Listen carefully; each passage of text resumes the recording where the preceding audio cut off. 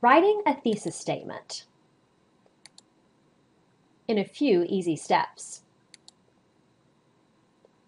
You may recall from college English and composition courses that the writing process has several steps, generally referred to as pre-writing, drafting, revising, and editing. Pre-writing involves brainstorming, selecting a topic, and planning your writing, for example, by creating an outline. At this stage, think broadly. Try to come up with as many possible research questions as you can. Once you have settled on a topic and a research question, you will attempt to answer the question.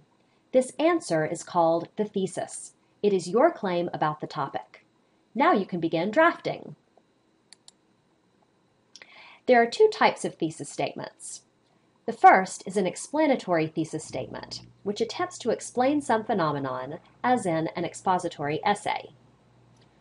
For example, if you were exploring parental involvement, you might ask, what factors contribute to low parental involvement? One thesis might be, competing demands, language barriers, and perceived lack of opportunity contribute to low parental involvement.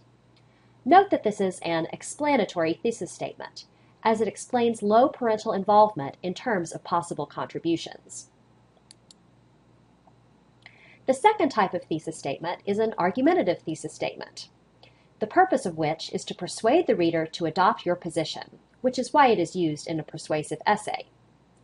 For example, let's say that your research topic is the role of technology in an elementary school classroom.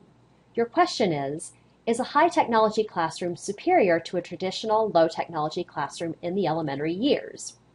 In preparing your essay, you would develop a position. For example, a high-technology classroom is superior to a traditional low-technology classroom in the elementary years.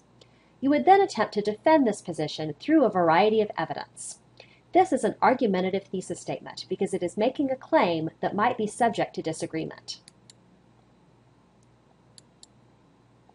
The thesis statement can and should be revised as the essay takes shape. It may be too broad or too narrow at the beginning. Furthermore, your position may change as you think more about the topic and examine the evidence.